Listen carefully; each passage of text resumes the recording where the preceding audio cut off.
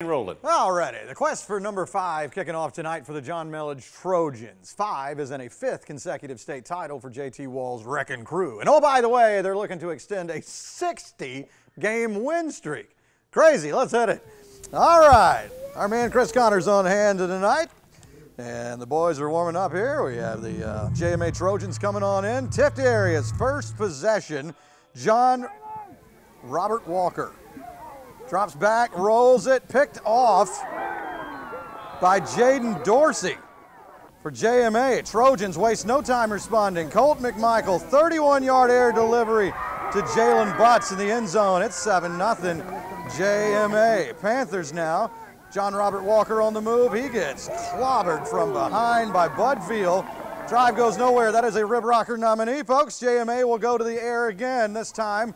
McMichael hitting Bud Veal. In his offensive role as wide receiver, 22 yards, and it's 14-0 Trojans. Happy if you know it, clap your hands, move to second quarter. McMichael, Jalen Butts. Boy, he's tough to bring down, that tough. And from there, they give it to Javion Butts, and he follows his blockers into the end zone, 21-6 JMA. Tiftarea is gonna get another 6 on the board with this QB keeper from John Robert Walker. But on the kickoff return, watch Jalen Butts. There we go, slipping tackles. And once that part's done, he's gonna turn on the Jets. And he's gone, 75 yards to the house, 28-12 JMA. That's a play of the day nominee.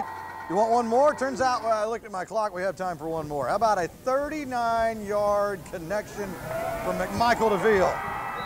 35-12 JMA at halftime. Let's go to the scoreboard. Nice dance right there. I like that. 48-19. 61 in a row, and they will be at home to host next week. That's pretty impressive. Yes, it is. All right, more scores coming your way. Coffee is a tough team. They end Jones County season. Briarwood a winner over Brentwood tonight. Flint River rolls on, beating Fullington. Edmund Burke shuts out Piedmont.